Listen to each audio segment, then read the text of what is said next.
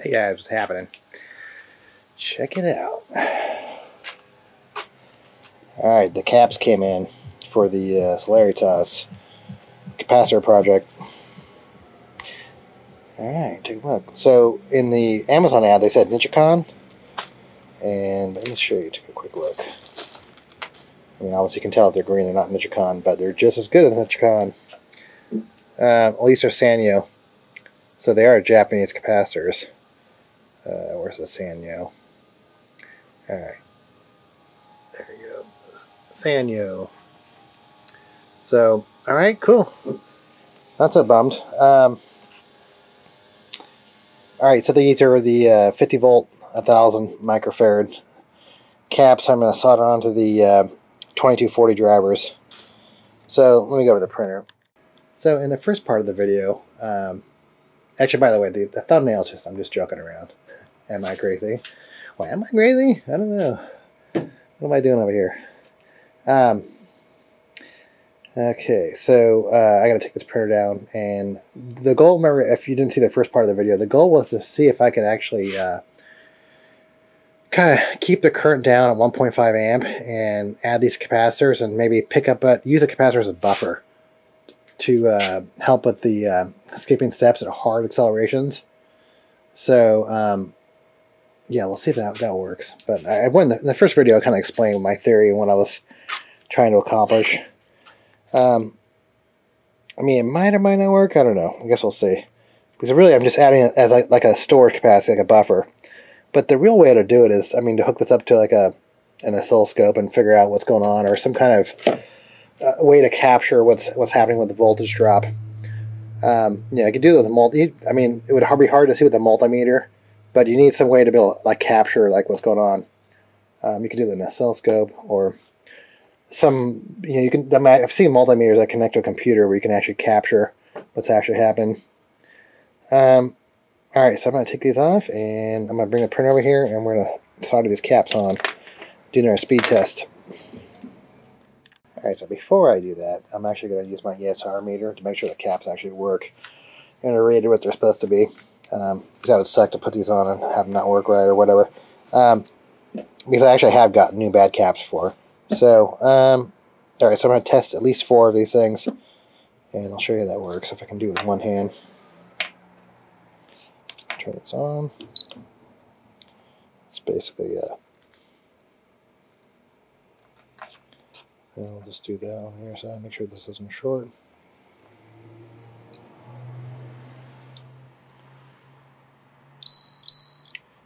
Alright, that's pretty close in range. It's supposed to be 1000 microfarad. So it also tests the internal resistance of the device. So I'm just going to go through and test each of these, but it's funny, this is actually one of the first things I ever designed, this little case thing right here, this little desk mount. A few years, like 4 years ago probably. 5 years ago, for sure. Alright, so I tested all 4 capacitors. This one actually tested low around 950. Alright, let me show you that real fast.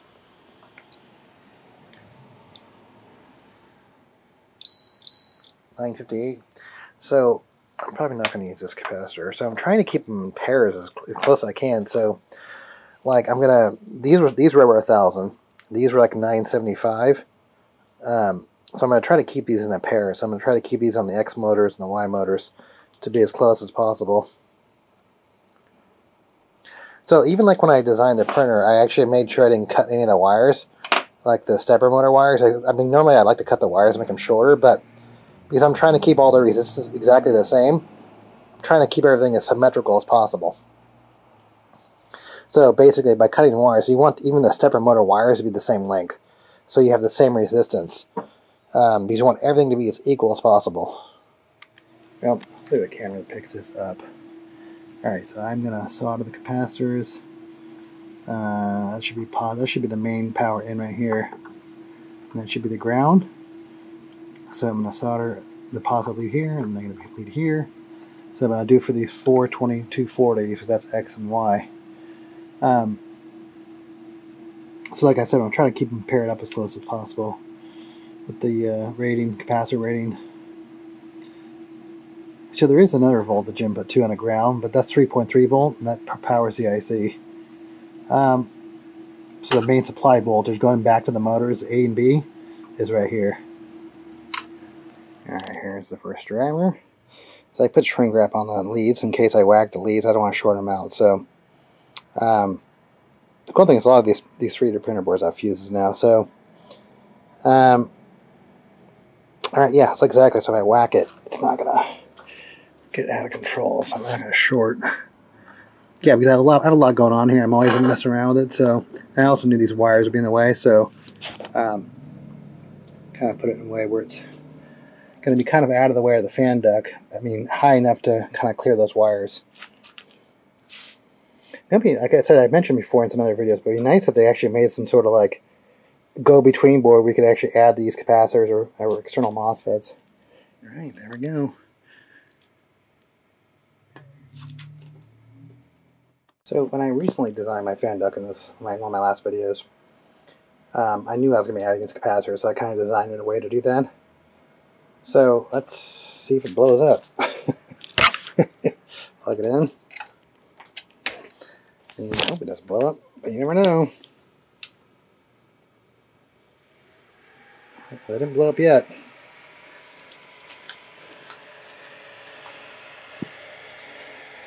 So I wonder if this is actually, I guess I never looked at the board schematic of the Monster Aid, but I wonder if these are individual rails fitting the drivers, or if it's just one solid 24 volt rail. So if it was just one big 24 volt rail, these would be more evenly distributed, but also help the whole 24 volt rail. Alright, so I'm going to do the same test I've done the 4th of July.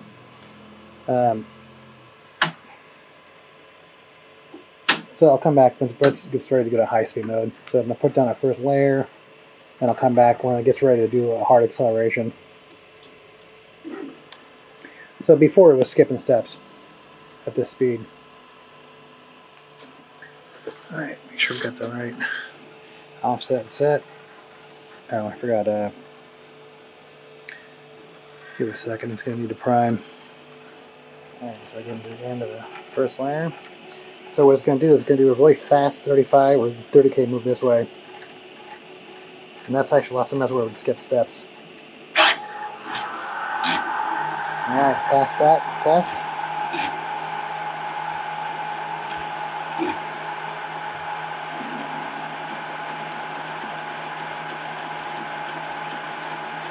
Alright, I'll come back when it does their moves. So another place where it failed was when I started doing like the infill. So even with that new less air ducts, my drivers are maintaining a good temp. Alright, so it's going to be a big move right here. This is where it failed before too as well.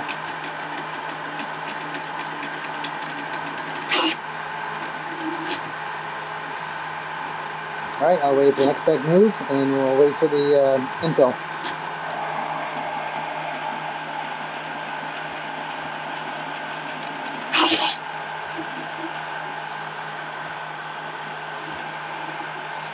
Alright, pass another test. If you didn't watch the first part of the video, or part 1, another idea was that I could run these at a lower current, but have the reserve capacity when I do those hard accelerations, so I didn't have to crazy overheat these motors. I mean, I know I could just keep on increasing the current, and then it would solve a lot of these issues, but I'm trying to keep it lower, but I have that big buffer, you know, to be able to pick up that slack, you know, the voltage drop. Alright, so my 30,500 millimeter per second test worked fine. Let's do the original one that was really feeling a lot. 112 millimeter box, 35K, what's it called? This is it. This is the one on 4th of July that really failed badly. So I had to, after this one failed so badly, I had to step it down to 30K, and then I started stepping up the motor current and all that stuff too. So, so 30K passed every single move, everything passed 30K. So the second test should be pretty good because the motor I've actually thoroughly heated up now. Drivers are maintaining, like that new fan duct that I designed actually worked. So that's maintaining. Alright, I'll come back when this thing gets ready to go to the next layer, or once the first layer is done. So it's really the 35K travels that's when it moves really fast. That's where I'm skipping steps. So that's actually what I'm looking at, are the travel moves. All right, so it's getting ready to do a big 35K move this way. All right, this definitely failed before, so let's see what happens.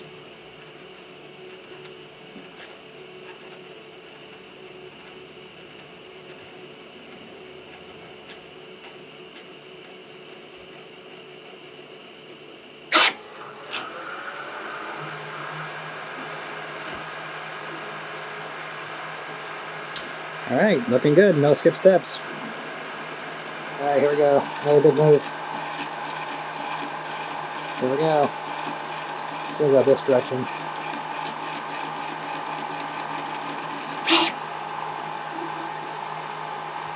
All right, getting a hiccup. Got my kid here with me, checking things out.